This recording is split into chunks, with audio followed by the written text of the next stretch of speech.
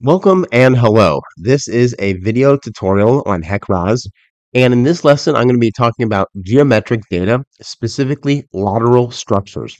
All right, lateral structures is a structure that's for the most part parallel to the stream or channel, and it's meant to serve as a way to convey flow out of that stream or channel using a weir or embankment or a culvert or a gate.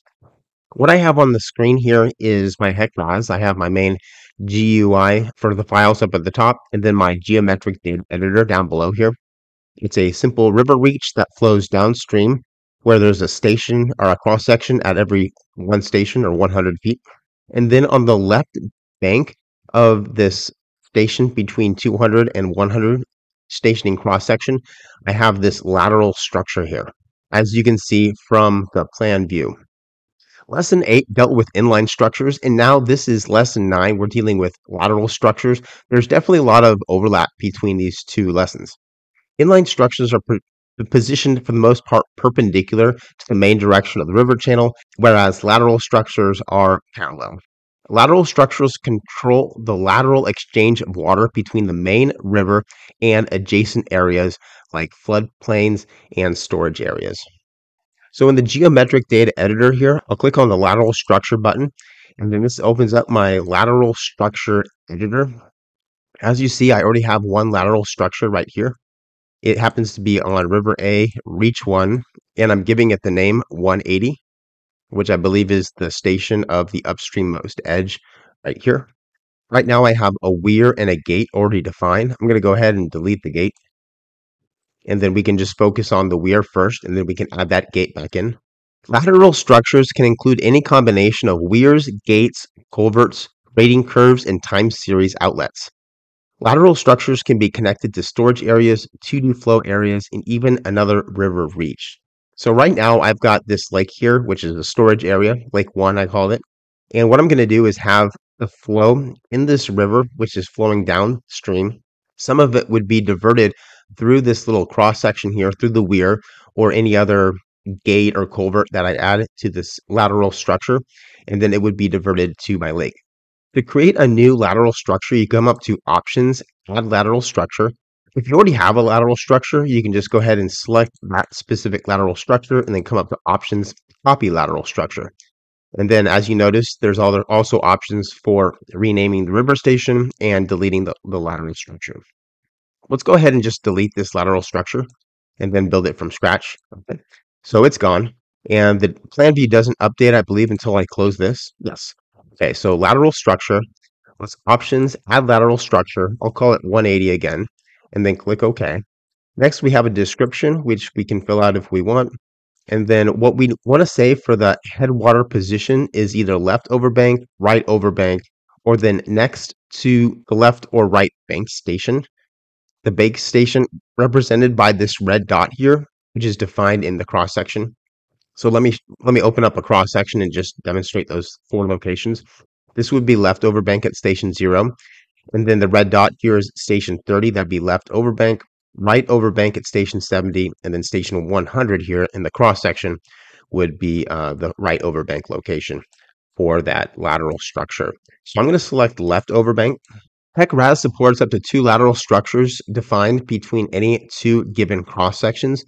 If 2 are used, then they must be placed on opposite sides of the channel. You can't have a lateral structure, 2 lateral structures on the same side of the channel between the same 2 cross sections. And the river station of each lateral structure must be different. HEC RAS allows for a lateral structure to encompass up to 100 cross sections. If more cross sections need to be encompassed, then a new lateral structure must be used. Also, as far as flow direction, the positive direction is out of the river channel. So the upstream side of the lateral structure is the river channel itself, and then the downstream side would be the lake in this case. It would be leaving the channel. Therefore, positive flow through the lateral structure would be leaving the river or the reach. Back to this interface here, the plan data shows that optimization. This option allows for steady flow modeling or the initial conditions of unsteady flow model. If I click on this optimization button, it opens up the steady flow editor and then the optimization option. So That's this dialog box right here. I'm not going to actually fill this out in this lesson. That'll be for another lesson. But just so you know where you can access that, you go up to Run, Steady Flow Analysis, and then Options, and then Flow Optimization. This is the same interface that popped up. When optimization is turned on, the software calculates the flow out of the lateral structure, and then it reduces the flow in the main river, and then recalculates the profile of the main river. This operation continues over and again until there is a balance between the calculated and assumed flows from the main river. Beside the optimization button, there's also this reach button right here. This is a little bit beyond the scope of this lesson and will be talked about in a later lesson when we get to unsteady flow analysis. The next frame down in this interface for lateral structure is the tailwater connection. So we have a few different options here. The default is out of the system, and that just means that water that leaves through the lateral structure is out of the system. It's not added anywhere else. It's no longer accounted for. So that requires no additional parameters. Other options here are storage area or 2D flow area, which would be like to a lake here. This is a storage area. I just called it Lake 1. So we'd have to go ahead and specify which one that is. Okay, so I clicked on this Set Storage Area button, and then Lake 1 is my only storage area. So I click OK, and then that assignment has been made. The last option for type is a cross-section of a river station or river reach. So if I select that, then I'd have to select the river station and river reach, and then specify the details. I only have one river and one reach, so it can't like float into itself. So I'm just going to go back and change it to the storage area for Lake 1. Below that is a frame for overflow computation method. This option is used to control what equations are used to compute the flow across the lateral structure. By default, this use Weir equation is selected, but you can also click on this normal 2D equation domain. There's more information about these calculations in the user's manual. There's also a checkbox here for use velocity if you happen to be using a 2D flow area. This option is only used when the lateral structure is connected to a 2D flow area.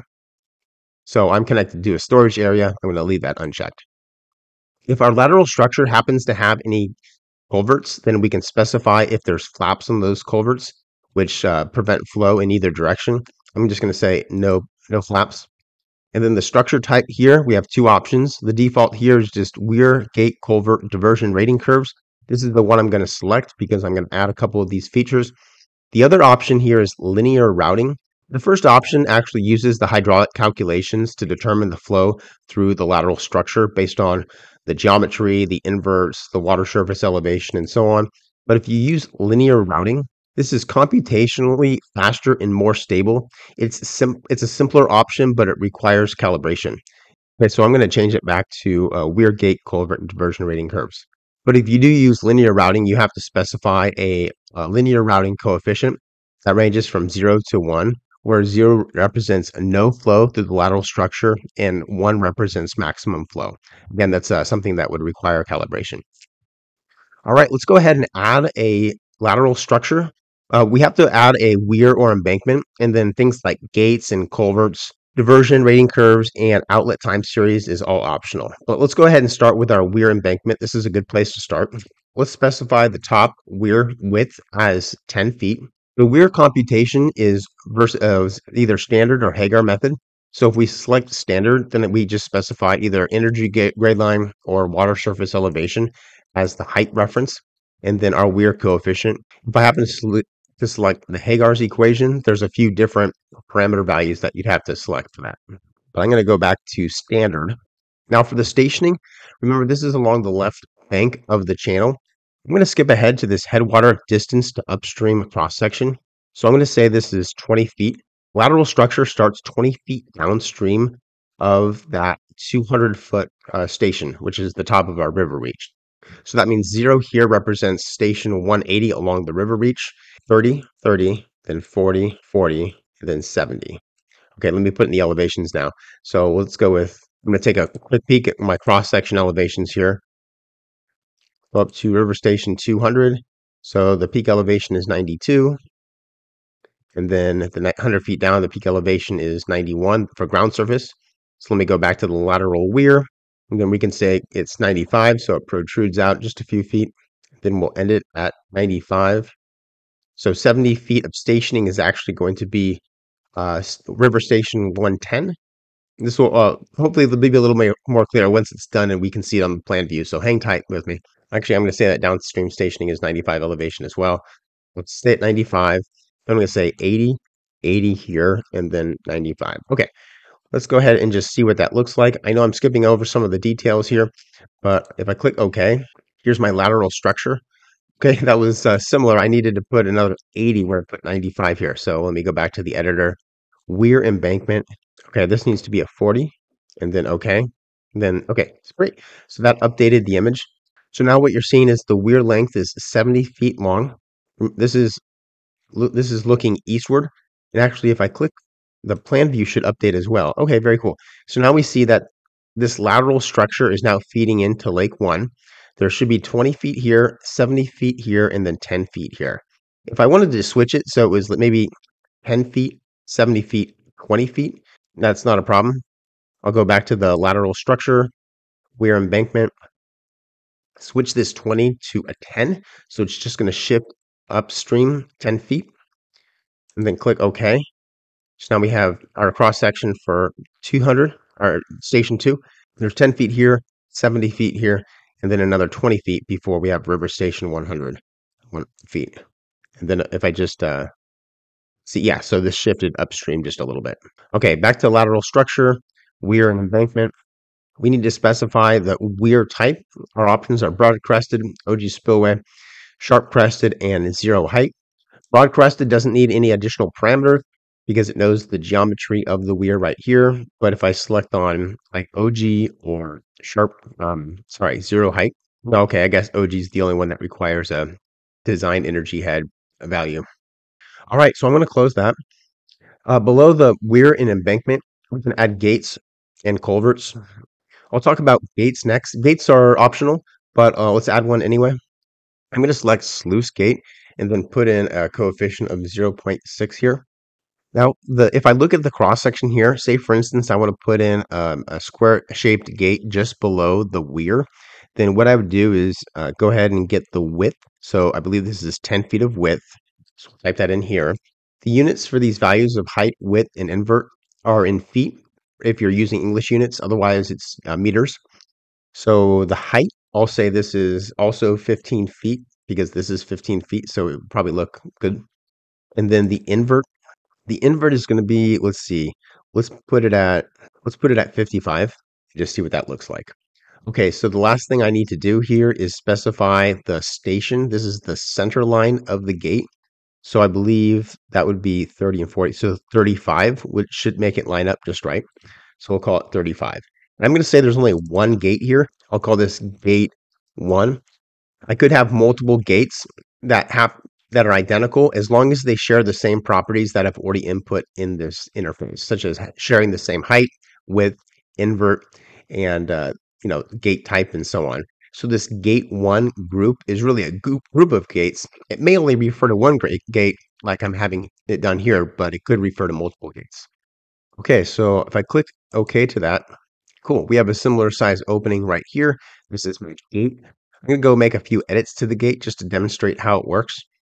So I could add a few other gates to my gate group. I'll call it gate 2 and gate 3. I could position that at maybe one to the left and then one to the right, and then click OK. So now I have 3 gates here. And then let's add a second gate group. Up here, I can create a new gate, rename, delete, and copy. So if I wanted to copy gate 1 and have all the same parameters, it automatically called gate 2, but I could rename that if I wanted to right here.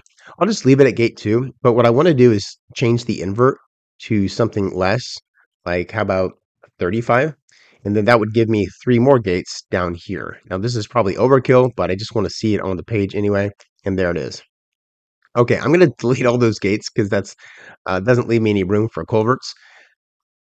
So I'm just going to go delete the gate group, okay, and we got no gates again.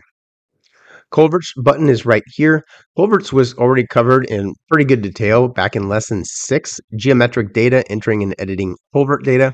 I'll leave a link to that video in the description of this video as well, in case you want more detailed on culverts, because I'm going to go kind of quick. Here, you're going to see the exact same culvert interface in that lesson, as well as inline structures. So basically the gist is you select the culvert group, just like we had a gate group, and then you can create a new culvert group, rename, delete, and copy. And then for the solution criteria, this is whether the culvert is inlet controlled or outlet controlled, or you can let computations determine. So I'll just leave it at that.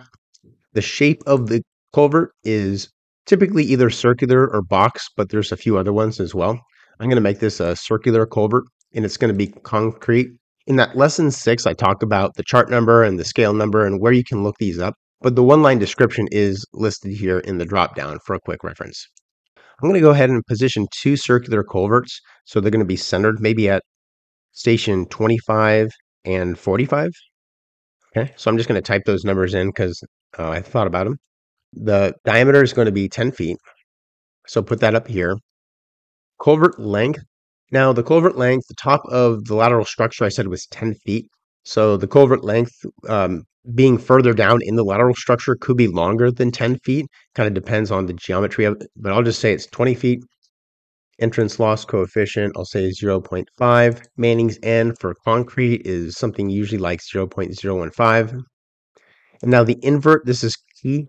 This is going to be, how about something like 50? And I'll say that's true for the upstream and downstream end. Now remember, upstream end basically means the channel side over here, and then the downstream end would be this side over here of the lateral structure. Okay, so let me just give these names. I'll call it culvert 1 and culvert 2, and let's click OK. All right, so we got a couple culverts right down there. Looks good. We can do the same thing by adding more culverts and gates and changing up the weir and embankment shape as well. But I think that gives you a pretty good idea of how lateral structures work. Ultimately, though, they give the opportunity for water to flow from the main channel out of the main channel into another location, like a storage area, a 2D flow area, or another river reach. And we can define that flow and that structure using this lateral structure editor in HEC RAS.